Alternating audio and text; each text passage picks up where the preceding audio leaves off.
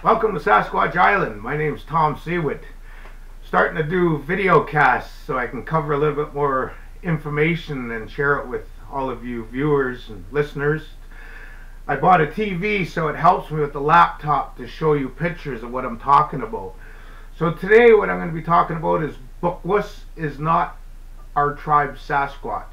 So a lot of the books that are out there that I've read, they always refer to my tribe, the Kwakwaka'wakw from northeastern Vancouver Island. I look at it that all of the tribes in North America, we Kwakwaka'wakw have a really big connection to our animal kingdom as well as the Sasquatch, which we call Dzoonakwa. And this is one of my designs of a Dzoonakwa, a male one with kids in its sack. But a lot of people make the mistake and they say that the Kwakwaka'wakw Indians, that's how they mispronounce our name, refer to their Sasquatch as Bokwus. That's not the case. If we look at the creatures that are throughout the world, we know we have Sasquatch here, that's in North America, as well as skunk ape and Wendigo in the east. Australia has the Yowie, China has the Yeren, and of course the Himalayas, Asia, they have Yeti. But we hear from Indonesia area about this thing called the Hobbit, which they termed Homo florensis, and it's a small bipedal creature that some of the people that see it, according to reports nowadays, it's covered in hair as well.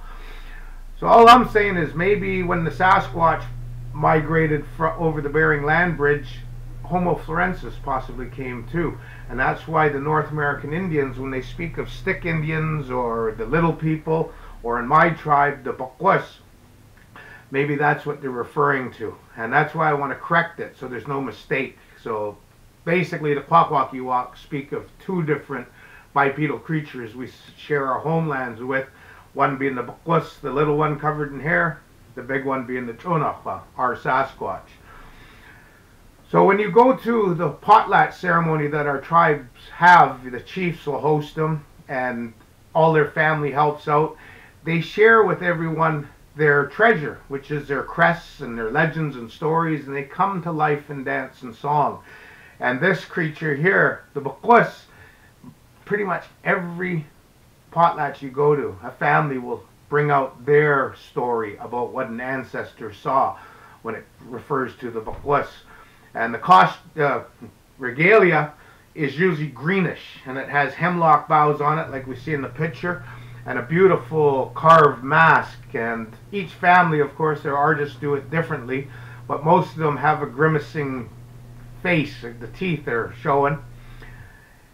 This is a native artist from our tribe that painted this quite a few years ago, and he's no longer with us, but he brought to the world his amazing art, and he's well known for the Bokwus paintings that he did that were made into prints, and this is one of his most famous ones. And you can see that the Bokwus has something in its shell, and you see the squirts on the beach at low tide at night because the moon's out. Well, that thing in its hand is what we call cockles, jolly. And even the Sasquatch, which I have in one of my designs here, the Dzoonakwa, they're said to come to the beach for their favorite food like Bokwus, for the cockle, or what we call jolly. And if you go to the beaches of the Pacific Northwest, this is what you'll see. These shells called cockle shells. And when you dig in the sands, you'll find these shellfish that are a delicacy to many people, native and non-native to this day. You steam them for around half an hour, and when you open them up, the meat inside looks like a shrimp or a prawn tail. And they're really, really tasty. Here's another design that he did of Bokwus harvesting cockles on the beach. Here's a Bokwus mask that's in one of our museums on Vancouver Island, I think this one is, or in Vancouver. But anyway, you see that teeth, that grimacing. Bokwus is said to do that. So is all primates. When we hear about monkeys, orangutans, gorillas, they do that.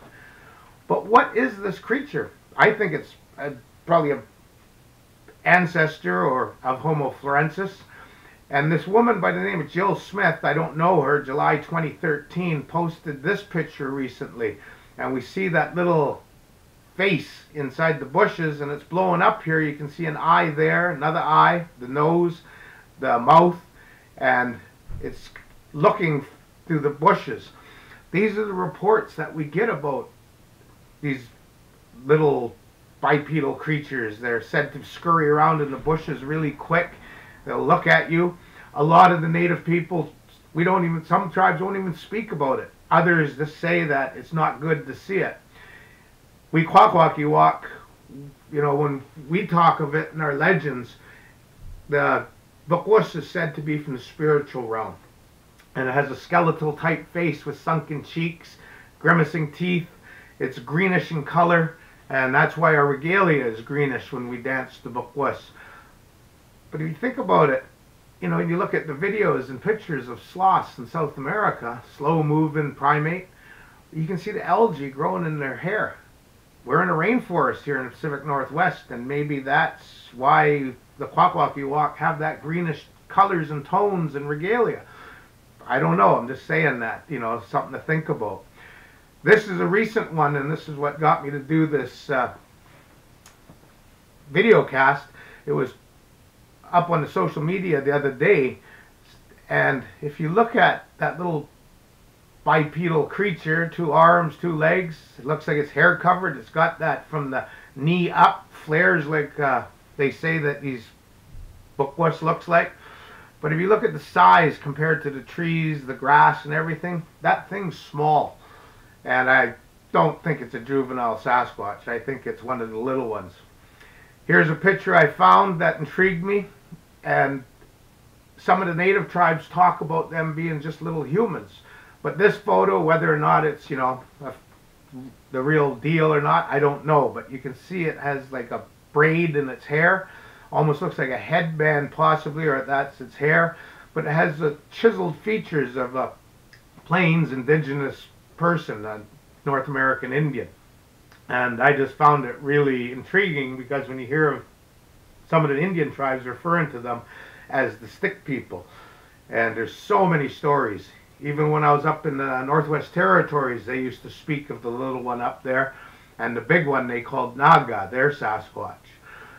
Here's a footprint picture I pulled off the internet. It shows the size, and I've heard in the Pacific Northwest that the tracks look like this. Narrow heel flares up to where the toes are, and they're small. They're only that big. So something to think about. This is another one that apparently was found in a nest of a raptor. Once again, I don't know if it's true or not, but it sure intrigued me when I saw it. I looked at it and I thought, I wonder if that was a juvenile Bokwus. I don't know, but I just thought I'd share it with you. Here's the Bokwus being danced in its regalia. You can see the green colors. It looks like a ghillie suit they use for the regalia. Here's another one from an artist on Vancouver Island, and you see the greenish color, and he's reaching down to grab cockle. And that's what our tribe talks about. So when you're out there investigating and you go to the beach, maybe you'll see one. I've heard a lot of reports from the Vancouver Island area about the small bipedal hair-covered creatures being seen on the beaches. We often read about it in some of the books. It's getting more and more out there, I've realized in the last few years. But I just thought I'd share that with you. Sasquatch Island, that's what it's all about, just educating.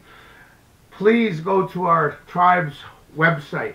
It's called Umitsta Cultural Center in Alert Bay. Now it's www.umista.ca. Go to the umitsta.ca's website. Go up and start hitting windows and clicking. But you'll find one called the Potlatch Collection. Go there, and then you go into the other banner that says Education. And when it comes through the education page, scroll down and you'll see videos. And you will see a video of the Bokwus, and they spell it B-A-K-W-A-S. Go click that, turn up the volume, and watch the Bokwus dancer, that picture I showed you earlier. So who knows? I'd like to see a Bokwus, but at a distance. I've danced it in regalia and potlatch with my family quite a few years ago, And that's me there on the beach. We're doing some filming for a television documentary. And, you know, it was at sunrise early in the morning. We went down there, and that's where the picture came from. But you never know. When you go to the beach looking for shellfish, look around. Maybe you'll see one. I thank you for watching this video. Please be sure to join Sasquatch Island, my Facebook group, as well as on YouTube, my channel, Sasquatch Island.